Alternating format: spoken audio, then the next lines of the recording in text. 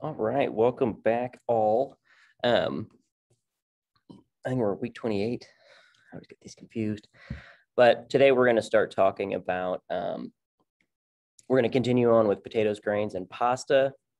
And this week we're just going to cover corn because there's many different styles of corn that are used, from fresh corn on the cob, which we talk about that more in vegetables. But this is dried grains. So we're going to talk about polenta, cornmeal, and masa, which are all made from corn, but they're made different grinds, different styles, different types of corn, different varietals. So let's go ahead and share screen. This is going to go pretty well. I got some good slides put together for you guys. Let's go ahead and look at this. Okay, so let me move me down here. So common corn-derived products. So you have cornmeal, which are dried kernels, yellow, blue, white. Other varieties include corn flour and polenta, which I'm going to show you what polenta is, used in hot cereal, baked goods as coating for frying. Even popped corn, corn kernels, it's a dried grain. It's dried. There's a little tiny bit of moisture still left inside there. That's what makes it pop and explode like that. So once you heat that, the water inside the corn kernel expands and it pops up. All right, that's why it pops corn. A lot of people have no idea. They don't take fresh corn on the cob and fry it. That does not give you the same thing. It's a dried corn kernel. And depending on what kind of popcorn you buy is dependent on what flavor it's going to have. If you buy cheap popcorn, I pop my own corn. I buy the kernels and I pop them in a pan. If you buy the really cheap ones, half of them don't pop. Some of them have a bad flavor to them. Some of them even taste moldy.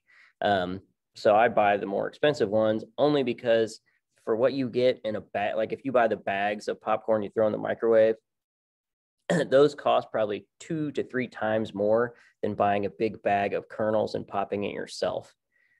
So to each his own. Okay, so the first part we're going to watch is this guy just breads catfish. This is like my favorite way to eat catfish. Is just dredged in cornmeal, seasoned, and then deep fried. And then the second video is called polenta, which we're going to make this week with our sauteed chicken. We're going to do like a chicken piccata, pretty much, served with roasted asparagus and creamy polenta. So you guys will see how to make this. It's really easy to make, but I'm going to show you these 2 videos, and then we'll go over cornstarch. So let's go ahead and start this one.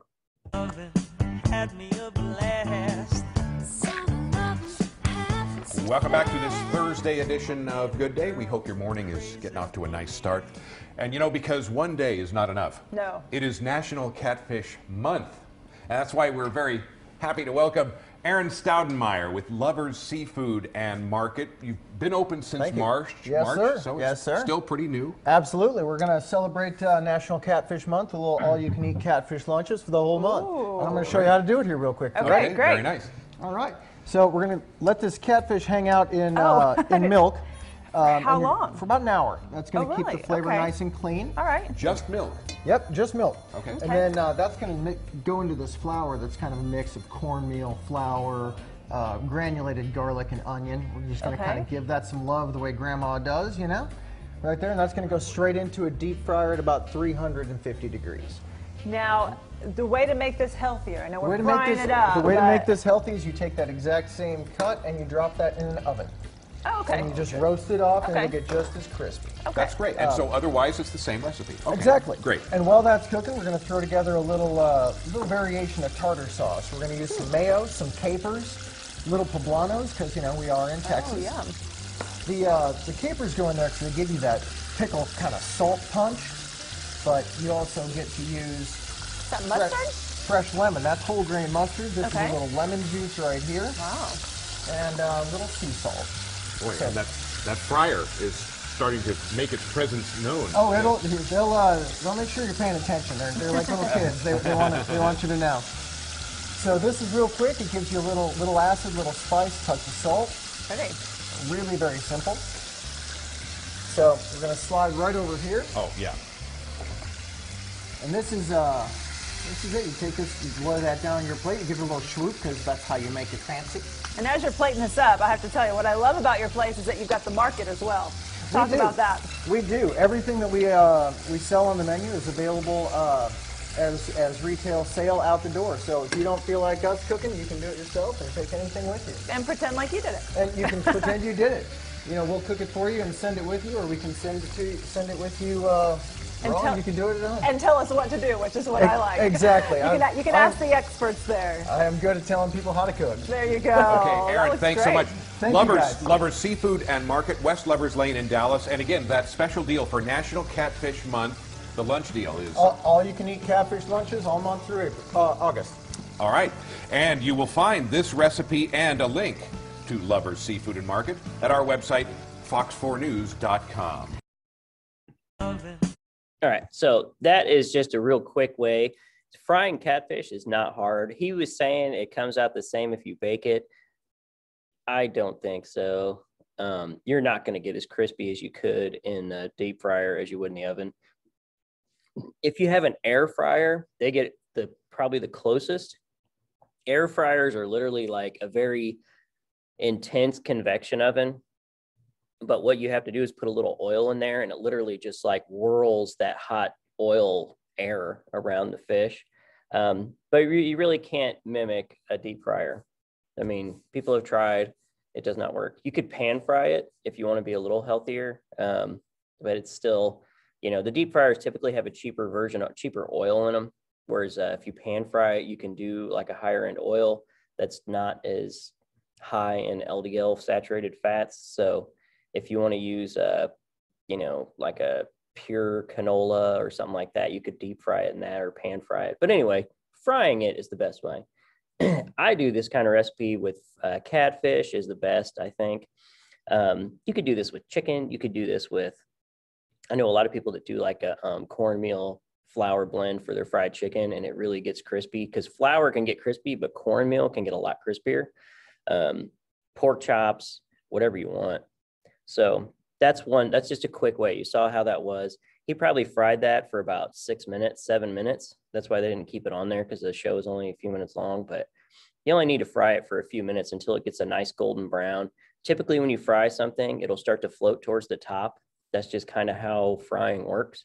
That's a typical thing. Look for color and wait for it to float. So yeah. Also used in hot cereals, baked goods, you know, corn muffins, that kind of stuff. It's the same cornmeal, okay? That's the same thing you're going to do, cornbread. This one is called polenta. So the difference between cornmeal and polenta is the type of corn used and how much they break it down. So cornmeal is broken down almost sugar-like texture. Polenta is more chunky and like a little thicker, but I'm going to show you this one. This is a pretty good video of how he makes this creamy polenta, because this is what we're going to do this week. What up, you guys? Chef Billy Parisi here from BillyParisi.com, and I'm getting ready to hook up an amazing Italian classic dish called polenta. It's going to be creamy, it's going to be delicious, so let's get after it. Polenta is such an easy to make classic recipe. You can serve it up as a side dish or even as a main entree just by folding in chicken or steak. I've served it up with scallops. I've served it up with grilled skirt steak.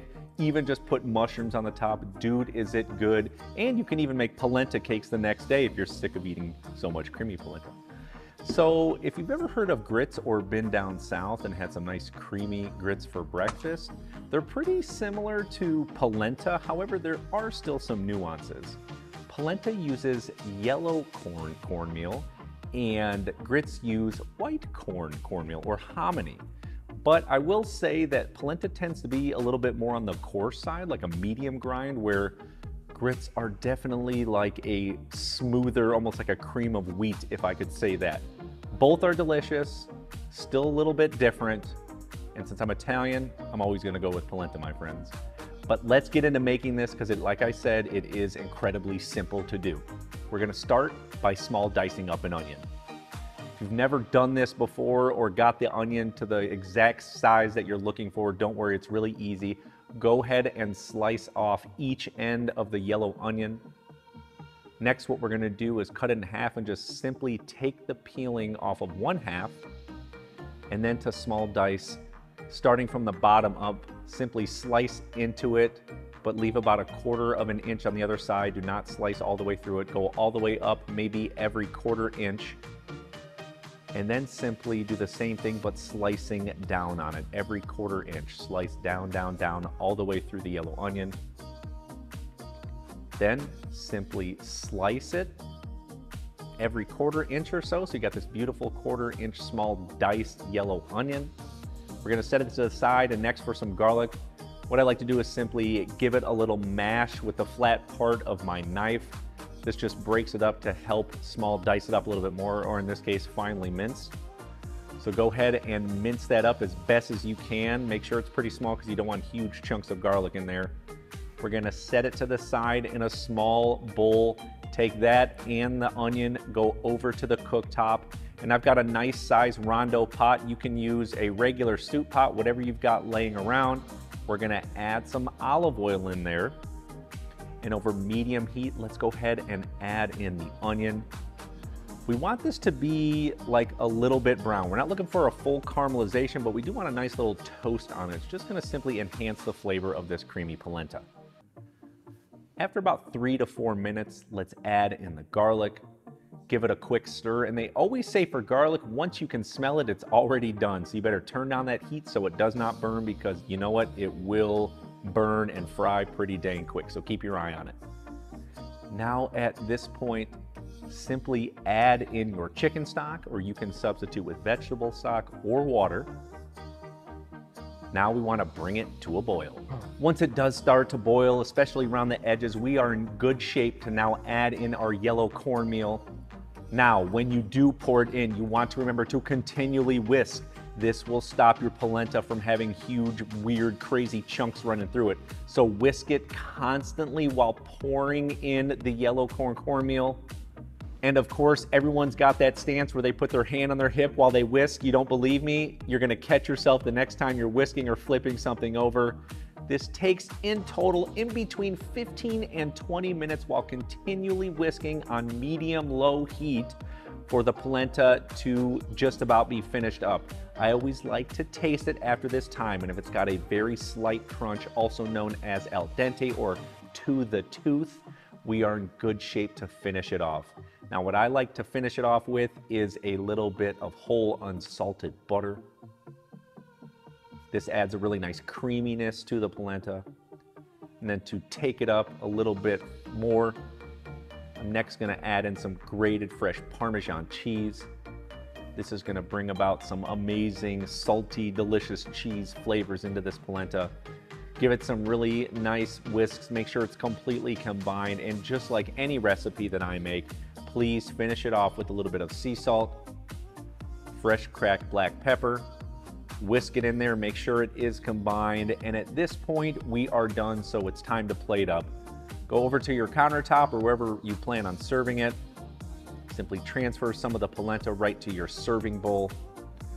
To finish it off, what I like to do is add on some shredded Parmesan cheese and a little bit of finely chopped Italian flat leaf parsley. Boom, we are finished. Let's have a look, try it out. Polenta is just one of those comforting recipes that you can honestly eat all day long. It's like the Italian chicken noodle soup. You can graze on it and you just can never get enough of it. It's so incredibly simple to make. I can't state that enough. And just a wonderful side dish or accompaniment to any main entree that you plan on serving up, whether it be friends or just family.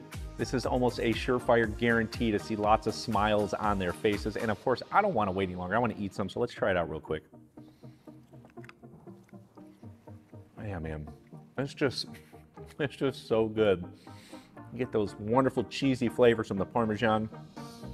That butter just adds some creaminess, some body to the polenta. It's delicious. Well, you know, I'm gonna make some more recipes next week, but for now, it's time to eat some polenta. See y'all later. Yeah. All right, so what we're gonna do with that is we're gonna do the creamy polenta, and we're gonna do some roasted asparagus with it, which I'll show. I'll have a video for you guys. The roasted asparagus is I asked several students and they said they want to try asparagus. So we're going to do asparagus. And then we're going to do a sauteed chicken piccata, literally. So it's going to be our pounded out chicken. And then we're going to dust it in flour, saute it, and then fresh squeezed lemon, a little cream, salt, pepper, and then finish it with butter. So the final liaison will be butter. We're going to pour that over the top of the polenta, and then we're going to have the roasted asparagus go on top of that. It's going to be really good, fresh, clean. And you can do a little lemon over the whole top of it if you want, because lemon over polenta and lemon over fresh asparagus is really good too. So that's another way of making. It's literally like Italian grits. So, but I have a grits recipe coming up too, because grits is like a whole nother different thing. So cornstarch, those are the dried kernels, hull and germ removed. So the outside is gone and the little piece in the middle of the germ's gone too. So you just have like the starchy part, pure white, and then that is used in baking as a thickening agent. So cornstarch is used a lot. A lot of like Asian recipes will fry in cornstarch. So they'll actually like take the raw chicken, toss it in the raw cornstarch, and then deep fry it. And then that way, once it's fried, you can toss that into a sauce or toss it with sauce and it sticks to it and it gets super crispy. So that's just another way to use cornstarch. And to thicken, it's perfect because you can never add hot water and cornstarch together, always mix cold, but make sure you stir it. And I use my hand. A lot of people think I'm gross for this, but I stick my hand in there and mix it with my hand, because if you use a whisk, you can't feel if it's actually broke up from the bottom. You don't want to dump big globs of that in there because it'll cook and you'll have these big cornstarch dumplings floating around your food. So always make sure I stick my hand in there because it'll sink straight to the bottom like sand, and you really got to stir it up. But if you stop stirring it and let it sit for a while, it actually dissolves or like goes back to the bottom of your bowl. So always make sure that you have that dissolved. Okay, let's go. Where are we? All right. What up, you guys? All right. So the next one is we have grits. So let me check the time, see how much long we have on this. Okay, the next one we have is grits. And I'm going to show you the next two slides we're going to do. So the last one, okay, so we have, sorry, I'm going to go back. So we're going to go over grits. Grits is ground hominy, which this is a picture of hominy down here. It's just it's another type of corn. It's dried kernels soaked in lye, canned or dried, but that's what it looks like. And it's probably traditionally started because the lye would keep it, like it's a way to preserve, literally. So drying, or you could soak it, marinate it, salt it. Those are old school ways of keeping things for a longer time. So ground hominy, which is right here, used in baked goods, hot cereals, side dishes, popular in Southern cuisine. This guy, Sean Brock, is a pretty famous chef, and this video goes over like how he makes the Southern style grit, shrimp and grits, classic recipe. But he describes a lot more of how important it is to get the specific corn. Tomorrow, we're going to finish going over hominy, which we're going to go over the history of pozole. And then the last slide is going to go over masa, which will be on for tomorrow. That'll be tomorrow's section. We're going to talk about pozole and then masa and then handmade tortillas. Okay, so we're going to finish today with going over grits. So let's watch this real quick. Making grits in the South for your family is a rite of passage. When you visit someone's house and they didn't cook their grits properly, you probably shouldn't marry into that family. Hey, I'm Sean Brock, and I'm here today to celebrate the release of my new book, South. And I'm going to be making one of my favorite recipes in the book, very traditional and simple version of shrimp and grits. This recipe is really important to me, and I wanted to include it in the book because it's a tribute to one of the most iconic Southern chefs. His name was Bill Neal. He was one of the first chefs to have the courage to take these simple, rural, kind of home-cooked dishes, these old traditions of the South, and say, these are worthy of a white tablecloth restaurant. We're gonna do something that I've been practicing since I was a little kid and still try to do better, the simple act of making grits. These are real grits. This is an old heirloom varietal grown by my friend in South Carolina. And so many factors that you have to keep in mind when cooking grits and buying grits, because if you start with a varietal of corn that tastes like nothing, your grits are going to taste like nothing. You can see the coarseness. You can do them finer and get a creamier grit, or you can do them even more coarse than this and get something very, very rustic like a porridge. This is something that really changed the art of grit cookery for me, and that is soaking the grits overnight so that the grits get a little head start. There are different parts of the corn kernel, and during the milling process, they all get busted up and they all gonna go in the same place. And they would cook the grits for like 4 hours. That used to drive me crazy, which is how you get overcooked, tasteless grits. And it's these little devils in here. All that will rise to the top. You just take a skimmer, and anything that floats, you want to skim off the top. We'll let this soak overnight. That's what I prefer, but at least 8 hours, and you'll see more rise to the top. This pot has been sitting overnight. You can look at it now. Compared to what it was before, there were tons of different specks. It's the endosperm, that's the outer hull. That's really pretty. That's really nice. Another step is making sure there's none of this stuff on the sides. And so take your hand or a spatula and wipe that back down in there or off. Now we're gonna crank the heat, wait for this to come up to a boil. The boiling's starting to happen, starting to get creamier. Man, that smells good. When you're cooking grits, there's a lot of different ways you can go with the liquid that you choose. Some people use milk, some people use cream, some people use different stocks. I am such a purist. I like just to use water. To me, if you just dump a bunch of milk in here, it's gonna taste like milk and grits. This is just pure, honest to goodness grit flavor. And now it's all starting to come together. We're gonna give them a little chance to meditate and rest. Okay, so these have had some time to kick back in the lazy boy and relax a little bit. You can see they're much happier. I like to change the pots out because it gets stuck on the side, gets stuck on the bottom, and once it gets stuck, you're screwed. Leave no grit behind. We'll bring them back up and then we'll find that perfect temperature. This is a really important flavor profile for Southern cooking. Bay laurel grows all over the South, everywhere, side of the road, along the beaches. This has always been a primary backdrop flavor for Southern cooking, starting with Native Americans. And I always tear it a little bit. I mean, I like to imagine that this smell, this flavor goes back as far as grits can go back. No matter how low you can get this simmer, it's still gonna stick. There's no way around it. We cook grits in enormous pots, which makes it even more difficult. So we have a rule. If you can see it with your eyes or walk by it, scrape the bottom, give it a stir. We'll allow it to cook for at least an hour, but my rule is to check it every 15 minutes. What I'm looking for is bubbles evenly, not just around the side. And no, there's no way to save it once you scorch it. I tried every possible thing you could imagine. Now that the grits are cooking, we're gonna do the really fun part, and that's to make the topping for the grits. We'll start with country ham. This one is heavily, heavily smoked with hickory. Our tradition of curing pig legs and smoking them is one of the great sources of pride for us Southerners. When you're cooking these one-pot dishes in the South, you will see a lot of times starting off with fat that has some umami to it. And so that's what this does for this dish, but this can be any sort of smoky, funky, fermented, salty, fatty, anything. Cooking slowly, render it out, and then crisp it up.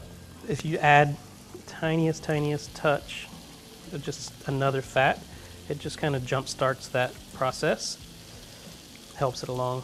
You just let it sit, do its thing. I think listening is such an important part of cooking.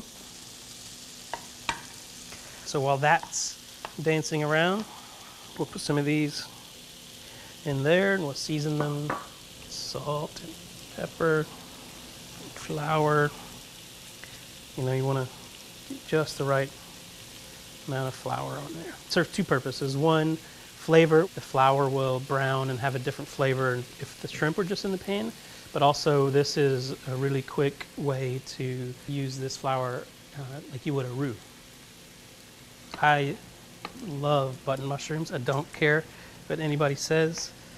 I will eat these raw. Slice them kind of thick. Where I'm from, when these are growing, there'll be every dinner, every lunch, there'll just be a pile of these on the table. You're eating and you're literally like, in between bites, you're just crunching, crushing.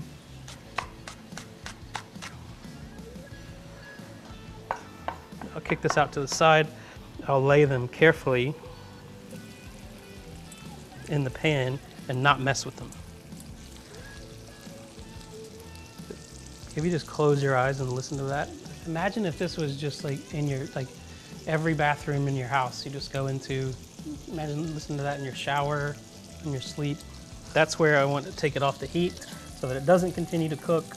And I'm going to carefully turn each one of these. We'll add in some mushrooms. Okay, so now I want to add the liquid transfer of heat and energy is going to finish cooking the shrimp. Save some for the top. It's starting to thicken up and the shrimps nicely cooked, so I'll season it quickly, but doesn't need much salt. Hot sauce. We'll add some butter. So while that's melting, we'll adjust our grits. Grits are finished and beautiful and creamy. Salt, white pepper, butter, hot sauce. So now here's where grits get really personal. I like for it to fall just like that. It's like this wave crashes. Yep, that's the way I like it. Or right before serving, that's when I always add lemon. So I'll just add a tiny bit to that, and the same thing here. Right at the very, very, very end. The grits to go and cover the bottom so that you're guaranteed to get a little bit of grits with every bite. Whew, God bless America, look at that.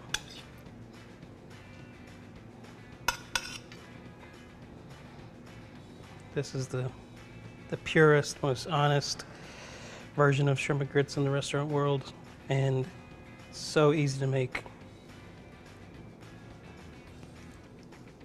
That's soul food. That's the soul of our region. When I taste this, I have no doubt that Southern food is amongst the best in the world. It's not only how delicious this food is, but this reminds me of like why grandma food is so good. It's like grandmas know the secret, how to build those flavors to make you feel a certain way. And that's why you crave those things. And that's why I love this. For the recipe, click the link in the description below. And you can buy my new book, South, which has other shrimp and grit recipes. So that was the shrimp and grits. I've seen several varieties of this. I thought this one was really good because he goes into really how to explain the importance of the corn and how to cook it and what to watch for. That's the thing that chefs kind of learn is you can look up recipes all day on Tasty or online, but you really have to watch, like you have to know what to look for when you're cooking these things, what to smell, what to hear, just everything about it. You could walk around and just stir it one time and I could tell you if it's done or not. It's just something you have to do 1,000 times to figure out how to do it properly. So you can read recipes all day, buy all the cookbooks you want, but it's practice and experience that, is going to get you to make these things really well. So we're going to stop there. We're going to finish tomorrow or day 2 with hominy and masa, because there's a lot about these two. I learned something every time I research these things to describe them to you guys, like what I learned in books and what I've learned from restaurants. I learn more by just looking up stuff, and that way I can regurgitate it to you. So that's where we're going to stop. There'll be 4 questions for you guys, and yeah, I'll see you tomorrow.